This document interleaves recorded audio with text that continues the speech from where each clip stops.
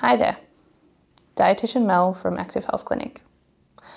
As a dietitian, I have a lot of conversations that I will have quite frequently, but one of them that I talk about the most with patients is them feeling really overly full, unwell, bloated, having pain or cramping in their abdomen, feeling nauseous, just generally feeling horrible after eating, and sometimes no matter the amount.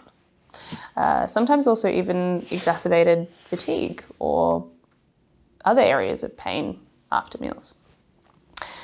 And I recognize this can happen for a number of reasons, but one thing that I'd like to try with people first, and one thing that a lot of the time is incredibly helpful for patients, is to actually stop and rest around meals. Now, I know resting around meals sounds pretty straightforward, and how can they possibly be more detailed to go into than that? But I thought I'd explain a little bit around the physiology behind this.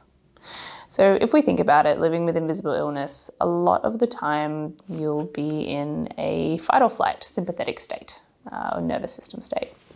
Now, when we're in our fight or flight, our survival brain will sense a threat or a danger, and it will be like, cool, there's a tiger to run away from. It will upregulate certain systems in your body to physically fight or flight, to run away from that tiger. And to do that, it can't just get the energy and the resources from thin air to be able to do this. It actually needs to take from another area. And that is our digestive system. I like to use this really weird metaphor. If you can imagine if, by an odd chance, you happen to be chasing or being chased by a tiger, and if there's someone up further ahead and they offer you a plate of food while you're running, you wouldn't stop, sit down, eat the plate of food, then keep running. The tiger would catch up to you, the threat would catch up to you. Your body recognizes that that's not safe. You would probably keep running or even throw the plate in the person's face, or maybe not in their face, but you'd throw the plate away. Now, that's kind of what your body does. By down-regulating your digestive system, it's putting you further away from your rest and digest, which is your parasympathetic nervous system.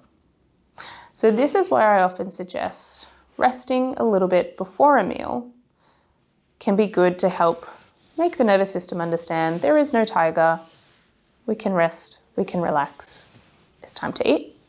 And then resting a little bit afterwards as well and doing something restorative in both circumstances can be helpful to just let your body do its thing to digest or start to digest the food, and then we can move on with another activity, putting away the dishes, cleaning up, having a shower, whatever we need to do.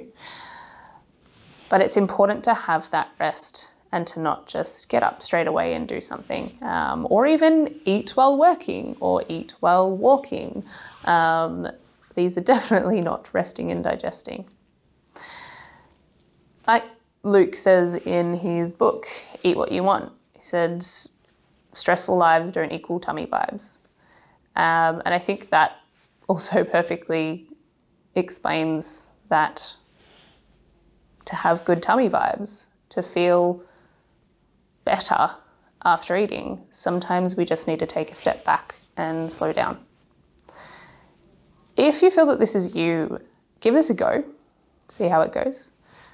And if you have any questions around this, we are always more than happy to chat. So please reach out. And like I said before, there can be multiple reasons why you feel the way that you feel after eating. And that's why it's always important to talk through it with someone who can understand the whole picture. Give it a go, like I said, and happy eating.